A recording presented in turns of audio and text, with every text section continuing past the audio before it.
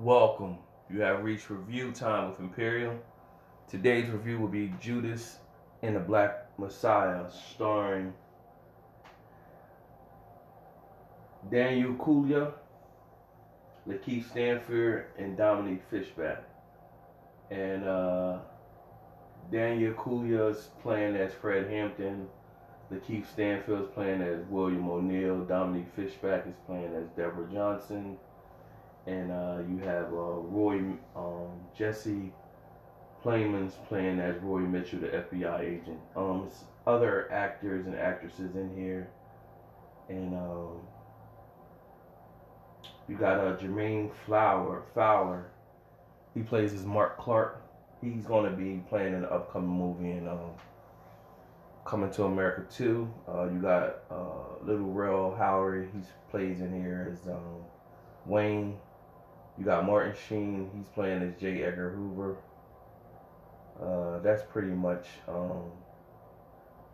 the standouts in the movie. And here we go again, people. Here we go, another one starting the year off. This is based on a true story. And I really just was seeing the trailers. I really wasn't paying attention to the characters in it. I just seen it was something to do with Black Panthers. And basically, Fred Hampton was a Black Panther activist out of Chicago that was getting steam and getting the people behind him.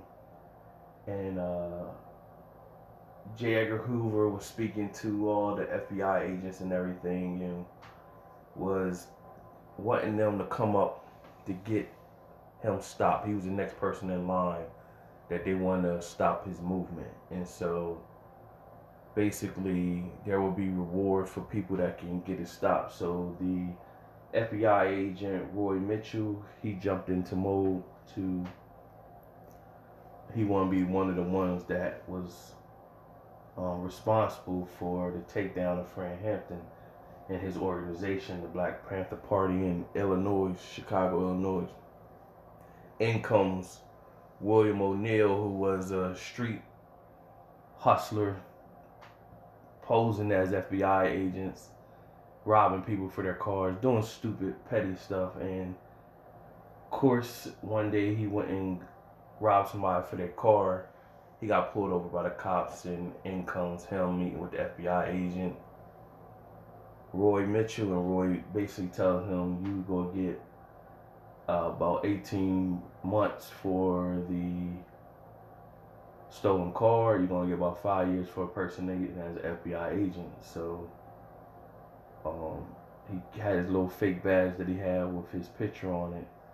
And he pretty much was like, I want you to infiltrate the Black Panther Party. I want you to come back and give me detail, give me information on their setup, what they got going on. And he does. Fred Hampton is beloved by the people. One of his, Deborah Johnson, she was like, you could see right away she was fond of him. And so, he ended up, one thing leads to another, he links with her. And you don't know at the time that Fred Hampton is only 21 years old, so he's pretty young. And he got this big movement going on, and people was flocking to him, and it was just showing how he wasn't just reaching out to black people, he was reaching out to what you quote unquote would call like rednecks, and he was reaching out to Latinos, and they were all forming with him for his cause, and basically to try to take down the system. And they found a way to get him locked up, and he was locked up. And while he was locked up, his movement dimmed, and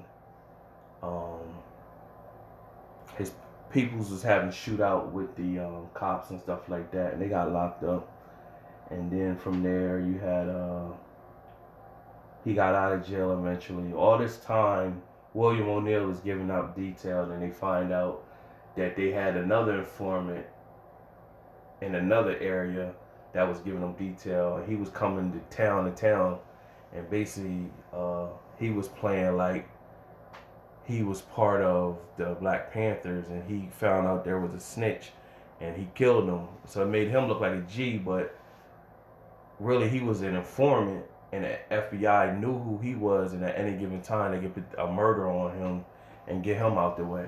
And so um, William O'Neill is pretty much, he's panicking like, yo, they can figure me out, whatever, blah, blah, blah. He want to get out, but meanwhile he's getting close to Fred Hampton or whatever. So Fred Hampton eventually gets out of jail. When he get out of jail, he find out that Deborah's pregnant, you know what I'm saying, and she's kind of like looking at him. He understands his cause and what he stand for, and he's for the people. But she trying to tell him, like, now we got a kid, like, we need to think different, like, we need to think for ourselves. But he feel as though he owe everything to this. So he's trying to do all these programs for the people, feed the people, get them a hospital and stuff like that. Big dreams with no systematic system in place, or no real true power behind to make those changes. These people ain't gonna let you overtake the government, you know. And we seen what just happened in the Capitol. They're not.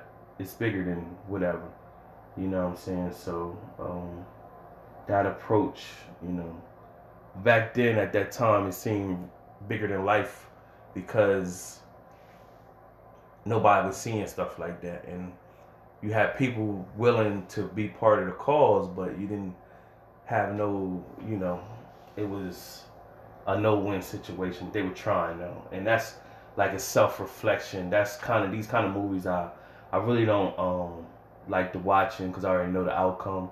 And when I seen the trailer, you already knew what the outcome was going to be, and you probably just didn't know it was a true story and know the story behind it if you didn't already know. But nevertheless, William O'Neill, played by Lakeith Stanfield, is basically, he won out. They basically said, you got to hang in there until we done with you. And the FBI agent pretty much said, I'll set you up nice.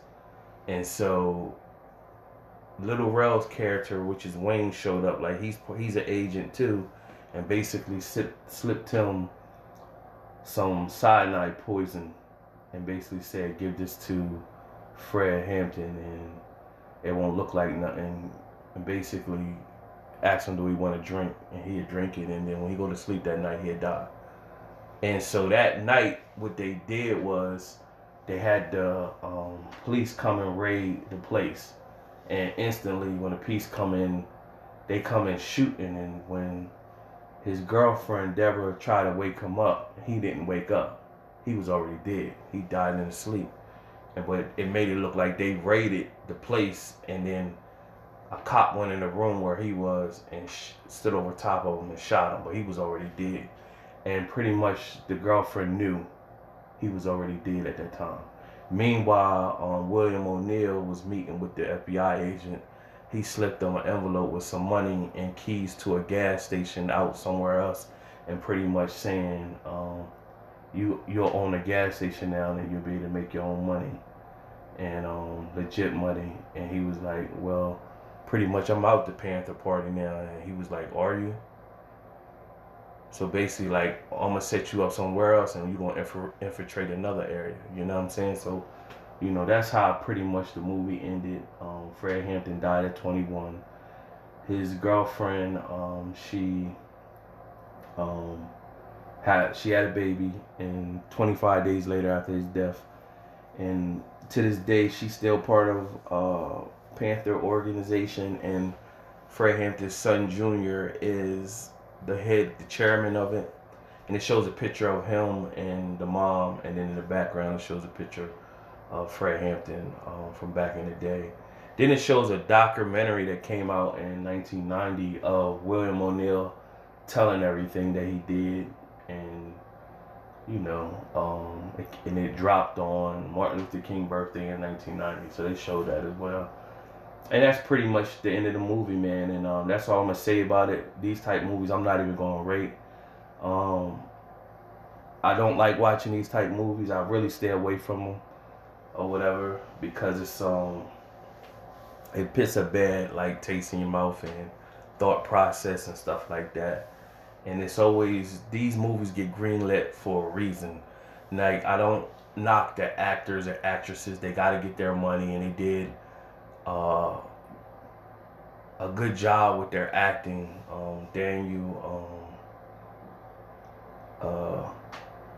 Kaluuya, you know, his roles, he's knocking them out the park. And so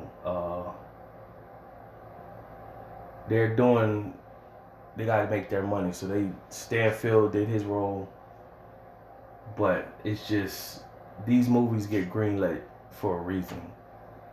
Just a constant reminder where you at and what you don't have. So take that for what it's worth.